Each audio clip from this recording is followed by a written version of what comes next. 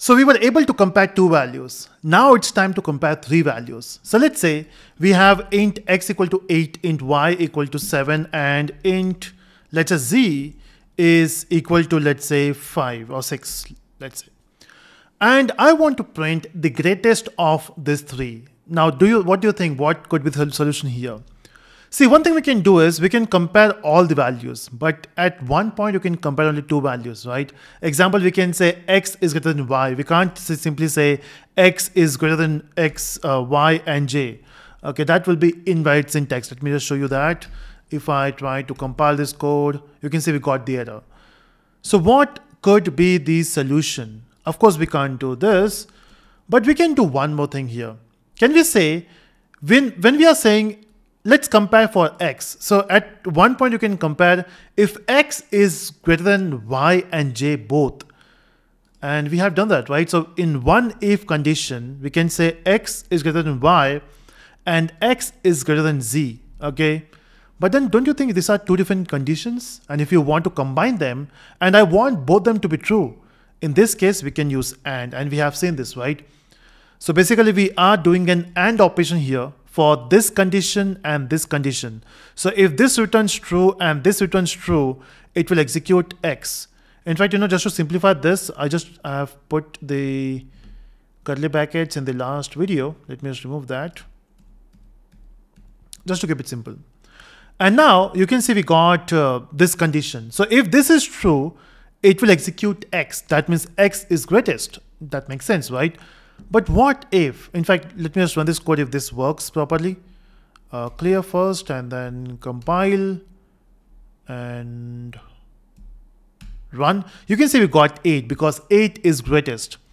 But what if the value of z is 9? And if you compile this code now and run, it says 7. Oh, that's weird. That means the code is not complete. See, at this point, if is false, I mean, if by any chance, if this is false, that means we have to go for y and z. We have to compare them. How will you do that? This was simple. How will you compare again?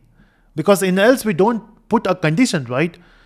But what if we can? So what if we can say else, and again we can put an if. And in this if, we can say y is greater than x, and, oh, not this and, the logical and then y is greater than z. So basically what we're doing is, in the first case, we are checking for x if x is greatest. The second case, we are checking for y if y is greatest. At this point, let me just make y the greatest, which is 17. So of course it should print 17. Run, you can see we got 17. But what if, okay, first of all, let's do a dry run here. So what happens is, it starts from this condition. If the value of x is greater than y, if that is true, it will check for the next one. And as you can see here itself, it is getting false. So the moment you get false here, it will not execute the if block. What it will do is, it will go next. It will say, okay, we got else here. It will execute the else block. But in else is not a simple else. It is else if. One more condition here, which is checking for y.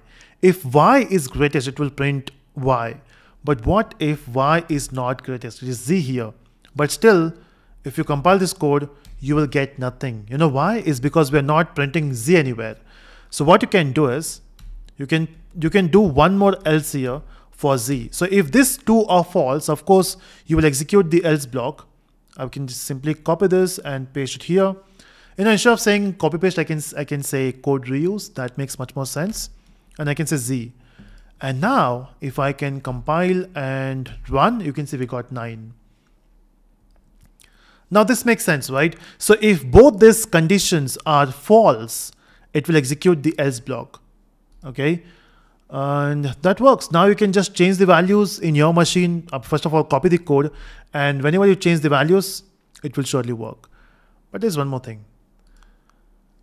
If you can think about this, when you execute this one, and if this gives you false, don't you think the x is small now compared to other two values? So in that case, when you check for y we have to even compare y with x. Anyway, x is smaller, right? So now we just have to compare y with z. We are just saving one operation here. And it's very important. When you save one operation, you are saving time, you are saving resources. So try to be an efficient programmer, not just a programmer. And that's what you do. You check what is required, what is not required, and remove all the unnecessary code. And once we have done this, compile the code and run, you can see we got 9. And you can change the values, it will surely work. So what we have done in this video is we have talked about if, else if, else. And that's how it works. So that's it from this video. I hope you enjoyed. Let's see in the next video what else we can do.